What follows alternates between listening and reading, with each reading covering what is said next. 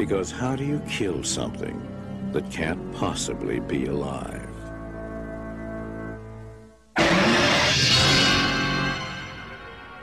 Christine. Yes, I know what you guys are thinking. I am reviewing yet another John Carpenter movie today, but this time it is going to be Christine, the 1983 movie that is starring Keith Gordon, John Stockwell, and Alexandra Paul. The film follows this unpopular nerd named Arnie Cunningham who buys this 1958 Plymouth Fury, but his friends soon realize that the car is evil and it's alive, and it's starting to quickly take possession of Arnie. So I first watched Christine when I was really young. I saw it on TV.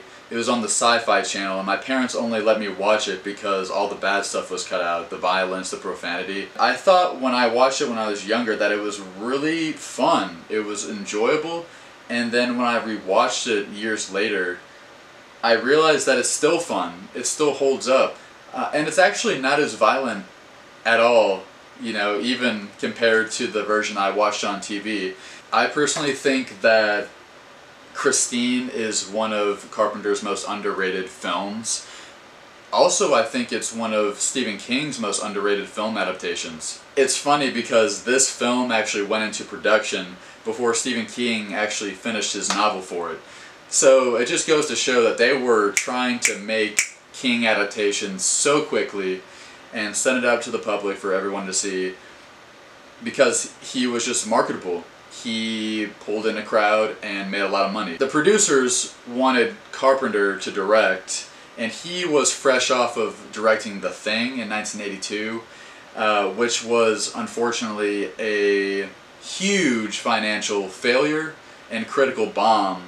It hasn't been till years later where it's become a classic and beloved by most audience members. Needless to say, Carpenter only did this movie for the paycheck. He actually has come on record saying that this was purely just a job for him. He had no creative pleasure or enjoyment making it. It was just a job. And that kind of sucks because, like I said, it's one of his most underrated works that no one really talks about as much. After the failure of The Thing, he was afraid Hollywood was just gonna push him out. So he knew he needed another big financial success and critical success. A Stephen King adaptation seemed like the most logical thing to do. Carpenter knew that doing a Stephen King adaptation was going to rake in the dough.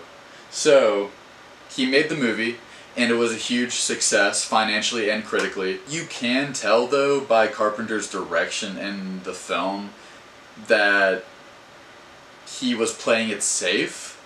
Everything about this movie actually feels like they're playing it safe. Like, I'll say it's a breezy, fun watch, but there's not really much substance behind it all. What really elevates this movie is Keith Gordon's performance, and thank God he got casted because he wasn't the studio's first choice. They first wanted Scott Baio, and then eventually went to Kevin Bacon, who turned down the role because he had Footloose to do instead. Watching this movie, you can't see anybody else in the role because Keith Gordon plays a nerdy, unpopular guy so well. And even his eventual transition into this arrogant, kind of confident, evil dude seems more believable than Kevin Bacon just being this nerdy guy. Because I love me some Kevin Bacon, but he doesn't come across as a nerd. This movie isn't that scary, but Keith Gordon's performance makes it a lot creepier for sure. John Stockwell is also in the movie, and he was also in Top Gun, so I don't know if a lot of you knew that, but John Stockwell is good. I think a lot of people could say that his role could have been played by really anybody, but what I think he brings to it is this sensitivity to this jock archetype that audiences of the 80s and at the time just weren't used to. Alexandra Paul was also in the movie, and I found out that this was actually her first movie role, which is pretty cool.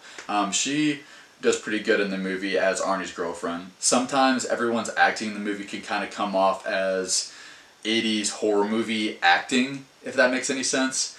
but it's fun, so who cares? Speaking of 80s, I think this has got to be one of the most 80s movies I have ever seen, with the hair, the clothing, the music. So if you like throwback 80s nostalgia, which like every young person does now, especially with Stranger Things out, but I think you'll really enjoy this movie. Carpenter's score is up there for one of his best scores that he's ever put to one of his films.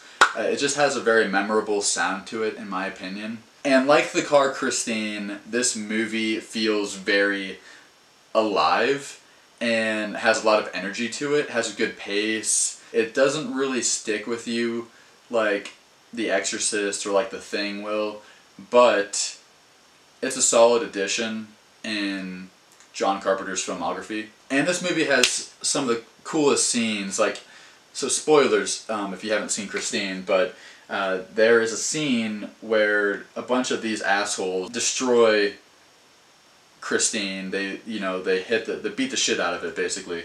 So Arnie's watching Christine all busted up, and Christine starts to self-heal, I guess you could say, and get all the dents out.